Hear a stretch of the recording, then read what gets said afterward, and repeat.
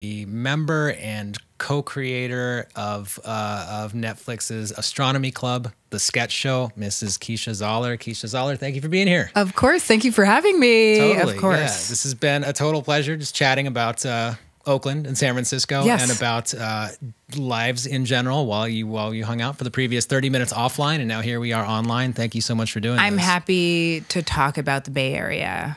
Online, offline. It's so funny. I haven't lived there for years, but it's always a special part of my heart. That's hella special. Thank you.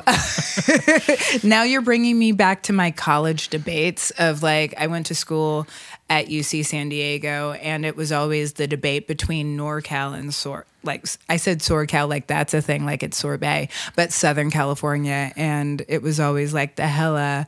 And I broke my habit that I used to have very badly in California. I'd said dude a lot. I was a duder. I do that constantly, and I've had to break the habit of if ever I slip and call my wife dude, it's like, oh God, I got to reel that back. I call Bob dude. I call Taro dude. I mean, dude is very prevalent in my vocabulary. I just need to absolutely rein it back and make sure that my romantic life and the word dude never intersect. And then my husband also teases me as a Californian because there's certain sound changes that Californians have. Like we have the open sound, and I can't say boot, right? Boot.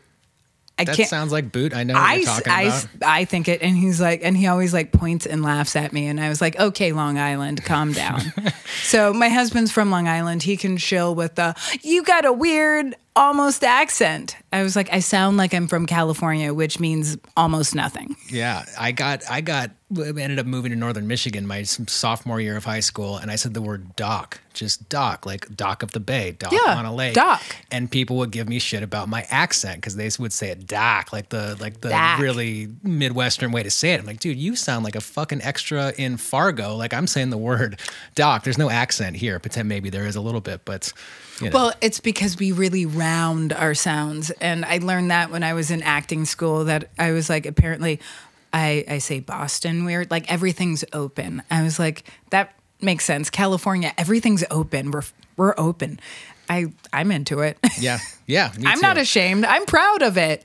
Open those valves. I take every opportunity I can to go back. I enjoy it out there. I enjoy it out here. This is awesome. You do both things. You're a bi-coastal person. I am. I always describe my personality to people as I have New York chill, but I'm a California neurotic. So in California, I'm like, ah! But here everybody's like, you're so calm. Yeah. You're so like relaxed. And I was like, I don't feel that way, but I guess in comparison to the city, I'm really chill. You would have to be an absolute wreck in life to be perceived as neurotic in New York City. Yes, that is 100% true. And in California, everybody's like, calm down. We can do it next year. Yeah. Why are you stressing? Tomorrow. What is that California philosophy? Just make sure you get one thing done every day, even if that thing is just going to the barber. You did the one thing. You did a thing. Yeah, that's it. You did it. And in New York, you're like, oh, you didn't do 10,000 things? Yeah. You're doing 10,000 things. So congratulations to you, because Thank Astronomy you. Club, the sketch show, came out pretty recently. It came out in December on Netflix. I watched the entire first season last night. Oh, good. Yeah. I enjoyed it. And there is, Jesus Christ, that was a train wreck of a sentence. What I would like to ask you is, how did you transition from a UCB sketch troupe into what it exists as now on Netflix? Like, what does that development look like between the live world and the internet world? Well, it feels like it was a slow evolution, like in retrospect, because we actually got together in 2013, and we mainly just focused on doing improv, and we became a house team at UCB. We're all Black. If you didn't know, now you know. And then we like started doing a sketch. We did a sketch for Black History Month, and we were like, oh, we kind of liked writing that sketch show and performing that sketch show. Was that Black History Minute, or was that a different thing? Oh, the Black History Minute, that was just me. Okay. I just, I love being Black and writing about being Black and writing about other things too, but I'm Black all day, so I will always find a way to be like, whoop, Black history. Let me do a little something. It's nice for me for 1 minute to be vicariously black through you for just that 1 minute. I mean, there's a lot of people who ask me that, and I say no, but for you, maybe. I'll think about it. Still not a yes. So we did that, and then we had a digital series with Comedy Central. And from there, it really helped us grow and then be able to get to yet another streaming platform, Netflix. So I feel like the bridge to how we got there was pretty simple. Yeah. In that way, though it took 6 years to get that there. Right. And so what is happening with the troupe? I mean, Astronomy Club exists outside of the context of this Netflix show also. What's Astronomy Club up to outside of the internet world? Well, we do live shows. We have some live performances coming up. A few, I think we're doing a few shows in the late spring, early summer in New York. We do sketch and improv and a variety of things. So I think it's to do even more live stuff. We have other ideas in the works too, beyond sketch. And because there's 8 of us, and it feels corny to say, but it's 100% true. Everyone in Astronomy Club I respect so much and think is genuinely a star in their own right. There's not one person I'm like, eh. And the only times I ever feel that way, I'm always like, is it me? Is it me? Am I the weakest? Is it me? And I'm like, no, we're all good. We're all great. Yeah, black excellence. Okay, moving on. And that's something that I feel very proud about. To work with 8 people, 7 people. I counted myself in the 8. To work with 7 people that I can look at, and I was like, I respect your work. I respect your funny and your point of view. It does have that vibe. I mean, that show is all over the place for 23, 25 minutes at a time, however long the episodes are. I mean, there are a lot of different sketches jammed into that amount of time. It is evident that there are a lot of different viewpoints that go into it, and that everybody's viewpoint is actually making the final cut, because as standalone pieces, those sketches have, in almost every case, nothing to do with each other. There's not callbacks from one to the next. They don't relate. They're standalone things. So that's cool that you've been able to get 8 different points of view together and mesh them into this one. I feel fortunate. It's such a blessing, because I'm like, wow, we did it. We love each other, and we were able to create a really special thing together. Yeah. Good. Well, and so all these people must have other things going on their plate aside from Astronomy Club. I know you've got a ton going on. I looked at your IMDb yesterday, and Jesus, it's it's a laundry list of 200 things that you've done over the last decade and a half. Your girl's trying to hustle. I love paying my bills. Successfully hustling. I love paying bills. It makes me less anxious day to day. So what are you up to outside of the Astronomy Club context? So it's a few different things. I am an actor. I have started acting. That's actually what I did before I even ventured into comedy. That's what I went to school for. So there's always that, and creating opportunities for myself. I'm working on and developing a storytelling show that's based on my experiences as a chronically ill person. I always joke that I was everybody remembers the sick kid they grew up with who either had childhood cancer or had something else. Everybody kind of remembers that, but nobody ever thinks oh yeah, what happened to that kid? Did they grow up? Did they die? What did they do?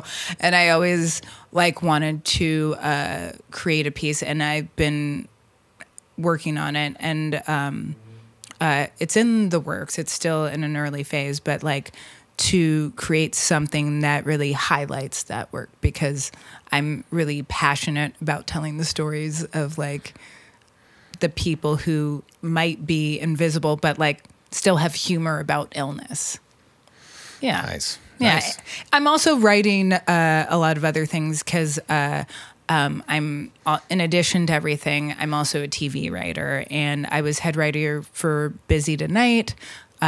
Rest in peace. The Opposition. I was a writer on that, and I've written on various other projects, and I find it really satisfying. And I always joke, I was like, I suffer from all the glory and pain of being a multi-hyphenate.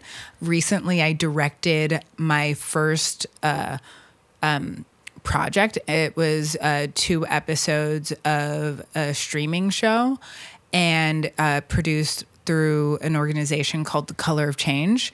And that was really cool. So it's like, oh, I'm directing now too. So the good and the bad, I was like, the IMDb page grows because I was like, I will keep hustling. I really love the world of entertainment and I have a passion for it. And comedy, obviously. So as an actor and a writer, and I would imagine that a lot of the other Astronomy Club members probably have similar backgrounds in both. I mean, coming up at the UCB, there's a lot of improvisation that's happening. I was wondering, as I was watching that Cat Williams sketch yesterday, I was wondering how much of it is you guys in a writer's room figuring out what it's going to be and how much of it is getting to set with a basic outline and an idea and then just letting your improv muscles flex. It's so funny because I feel like it's more of it was more, we start with like maybe some loose ideas that we improvised or we picked up and then we scripted it because we did like a proper writer's room. And then obviously there's room for improv, but a lot of it was like fairly scripted. And a lot of that, which I think speaks to the talent of everyone as an actor and a performer. It seemed like, well, it hardly matters what it seemed like. I was wondering if he had just, the guy who played Cat had brought a lot to the set that day, but was keeping it a secret from everybody else and was just throwing. No, that's just James the Third. I love James the Third, even though we give him a lot of shit on the show.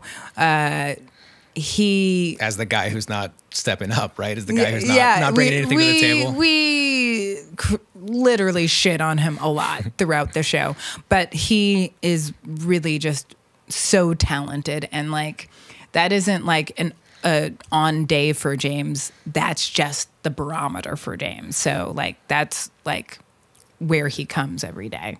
So this is I mean the name of the group, Astronomy Club, is stars are a nerdy thing. Yeah. And what Cat Williams' character, James III as Cat Williams, going for Romeo and Juliet and diving deep into Shakespeare is could be perceived as a nerdy pastime as well.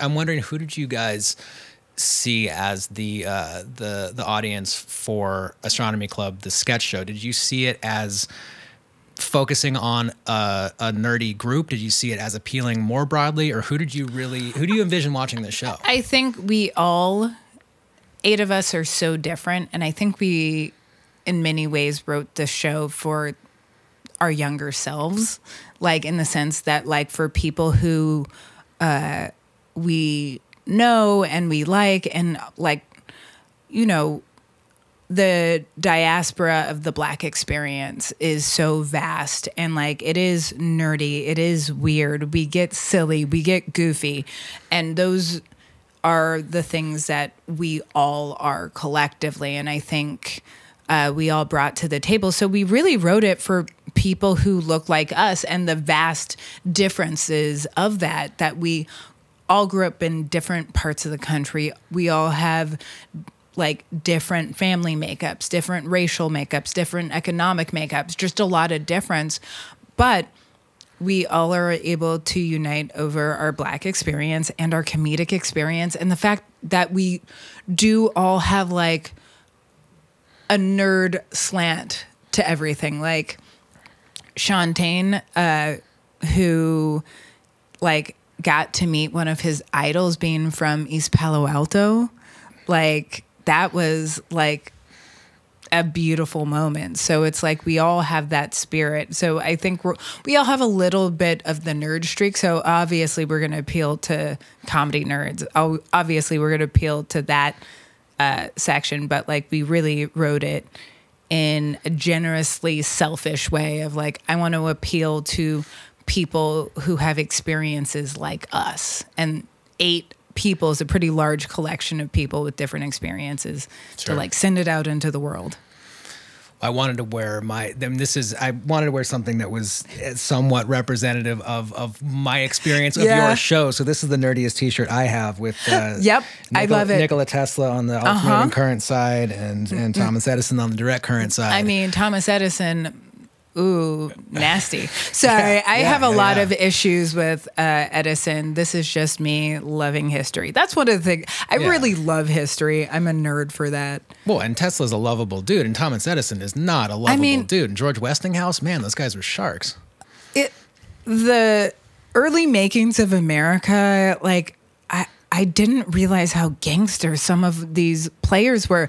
Like, Tesla should have been remembered more greatly. And I mean, there's part of me who I was like, yeah, I guess having a very expensive electric car keeps his name in everybody's mouths, but they don't know what it means. So catch-22. Yeah. But yeah, I respect the t-shirt. That's what I'm really trying to say. Good.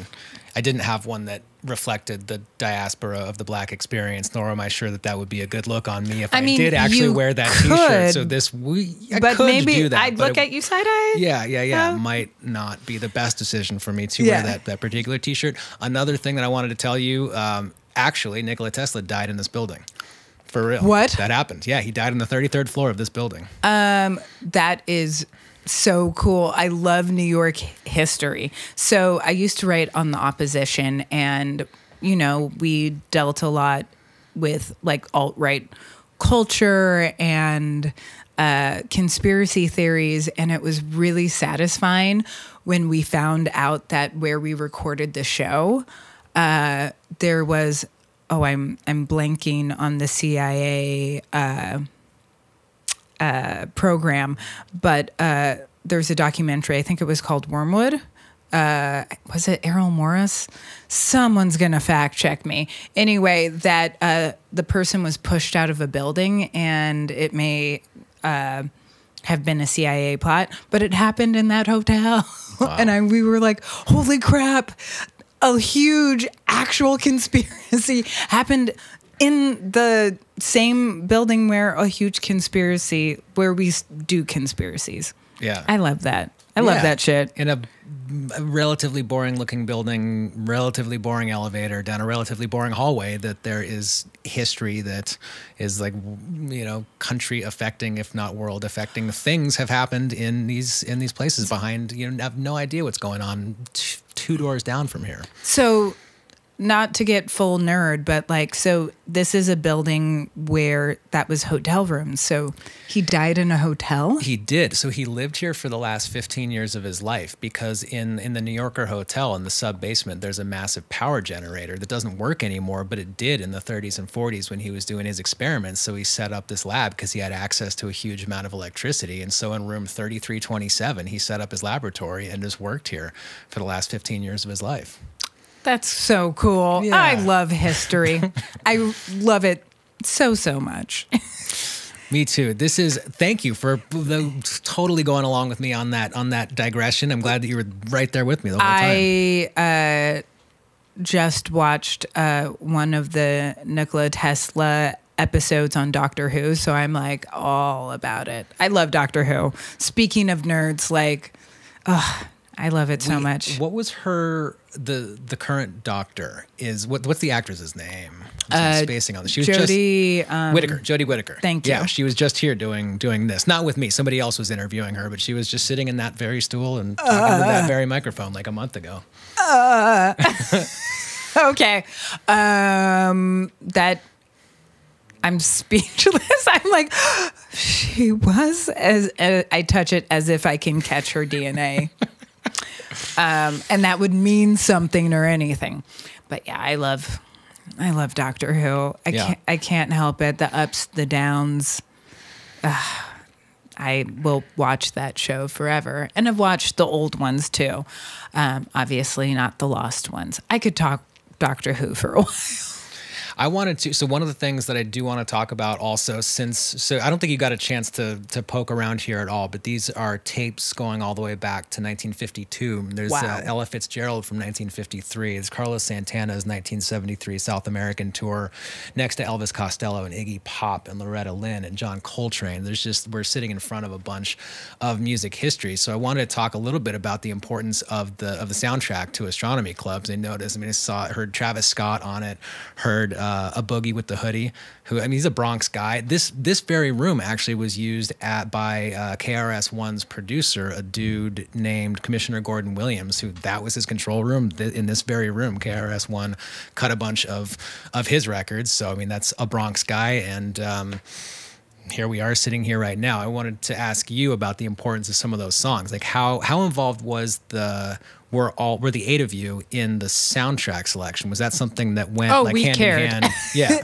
We So cared a you lot. didn't hand that off to a third party to say, like here, it was put very something much a on. discussion because music is very important to us as a group, and we wanted the show to have a feel and a vibe that like definitely reflected our New York side. And with our celeb cameo we had, that is, And that's a secret. We're not talking about. well, I don't want to ruin it. Yeah, I won't. I won't ruin ruin I was it, just about but, to. It was on the tip of my tongue, and I almost messed it up But earlier. it's because, like Shantae, I will say, is the person who he may go broke one day because he has a mansion full of vinyl.